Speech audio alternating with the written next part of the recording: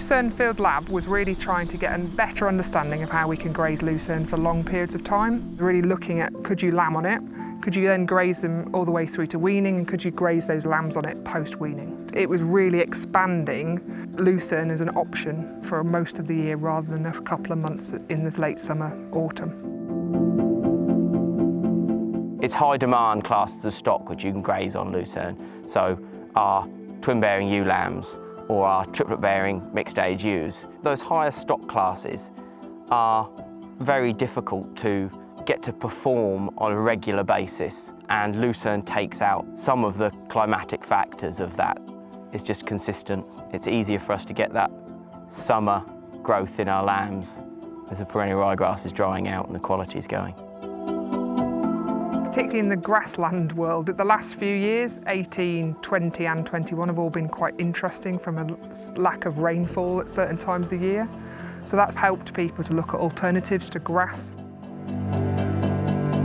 If you get these long spells of dry, because lucerne can access water from further down, with a deep taproot it's got access to those, where the perennial ryegrass only being a foot deep, you only need a period of dry for a month and it's dried out. The other benefit is that it has much lower inputs than a grass and clover lay. In the first year we had a comparison which was the lucerne versus grass and clover mix. We tracked performance of ewe body condition score, ewe weight, lamb weight and also some health monitoring tools, and the main finding was actually improved the ewe lambs that were mothers in terms of their condition and weight, so helping future fertility. The sheep that are on the lucerne field weaned a condition score and a half above the sheep that were on the perennial ryegrass and white clover.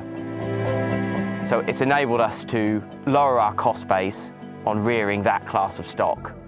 We've had less orphan lambs, more consistent growth rates up to weaning. The key things we've learned from year one is that a lot of it is about sward height management, and Dave's trying different sort of pre-mowing techniques this year to try and reduce the concern about transition, which we also have to be really careful of. So he's mowing some a couple of days before they go in it, and then as they go in they eat that preferentially over the fresh stuff, and it just seems to help them on that transition. We know about the importance of making sure there's roughage, so hay in the field and salts. Why they need access to grass in that beginning of the rotation is we're just asking that rumen to adapt to a different feed, and because lucerne can be quite a strong crop and it's really highly digestible, can be quite challenging for that sheep's rumen to deal with, we encourage this sort of slow and gentle transition onto it. We generally say it's 2 weeks for that rumen to adapt. The risks of grazing on lucerne, you've got red gut, you've got the clostridial problems, you've got bloat. It's so digestible that the contents of the rumen is actually smaller because the throughput is fast, so you can actually twist their rumen. But all those things are manageable.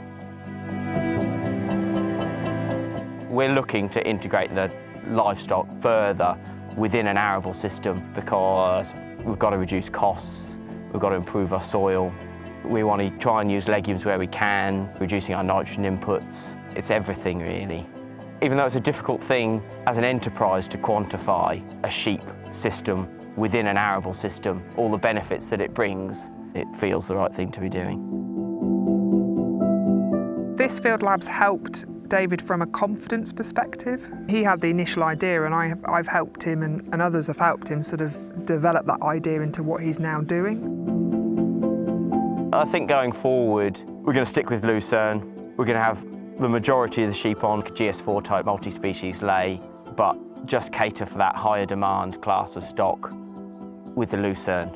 Having a greater proportion of lucerne than that brings out problems with stocking density at lambing outside, because the stocking density to keep on top of lucerne during its growing period is so high, you wouldn't be able to lamb at that density in the spring. So you would then need other ground to lamb on, and it's not efficient from being a tenant farmer. We need to make use of every square metre really. If someone was looking to get into lucerne, the plant is amazing, but managing directly feeding it to an animal is quite tricky. I'd say it's managing that transition period of a sheep going off, say a grass lay, and onto lucerne. So It might be that you drill a grass-lucerne mix to transition them onto, and then move them onto the monoculture if you choose to grow a monoculture.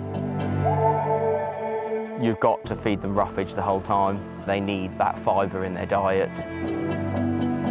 I think going through the process of this field lab has probably given me confidence to try stuff more and just give things a go. And if you can monitor the results, you can make an informed decision.